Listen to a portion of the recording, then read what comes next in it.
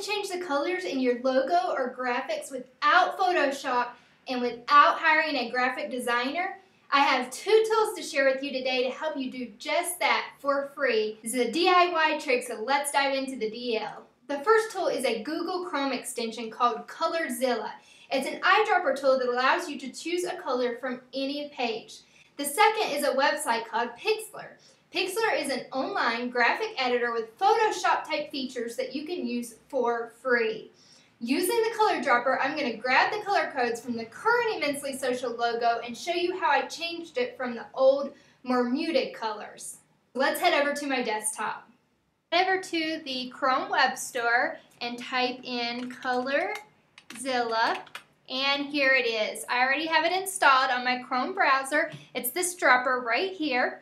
So we're going to head on over to the Immensely Social website, and right here is the new logo colors. Click the dropper and you'll choose this Pick Color From page. You see a website or you see some colors that you want to get your colors from, you simply use this and hover over and it'll give you the color code for whatever color you want to work with.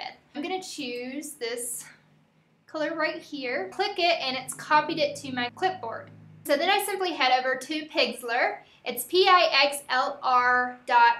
Right here we're going to go to open an image from my computer. And I already have the old logo right here. So I'm going to select that. And then you can change your working space here if you want. And then all I'm going to do is this color block right here, I'm going to click it. And right here, I am going to copy and paste that color code that we just got, hit OK, and then I'm going to use this color bucket icon right here, and I am simply going to click all the areas in the circle of my logo that I want to change to that color, and that's how easy it is. I also want to change her shirt. Simply going to go back to the color that I want. And obviously you won't already have your logo done. I'm just using these. You can choose any color from any page that you want. I'm just using what I've already done here as an example. So I would click her shirt. It's going to copy the color to my clipboard. Head back over to our editor and I'm going to change this again.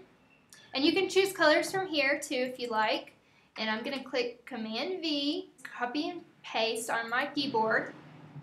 And then I still have this selected, and you can choose paintbrush, you can play around with all these different options, but this is the easiest way.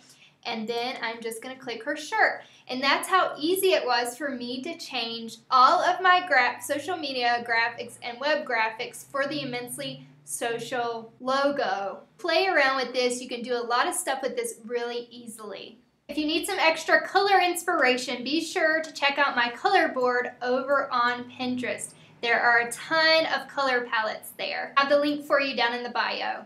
Did you like this tutorial? Then be sure to give it a thumbs up and hit those share buttons below and share it with a friend. This has been Lori Hill with ImmenselySocial.com. See you next time.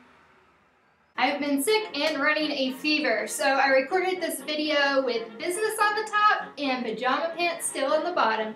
That's how bad I wanted you to have this tutorial, so I hope you like it. See you next time. Ciao.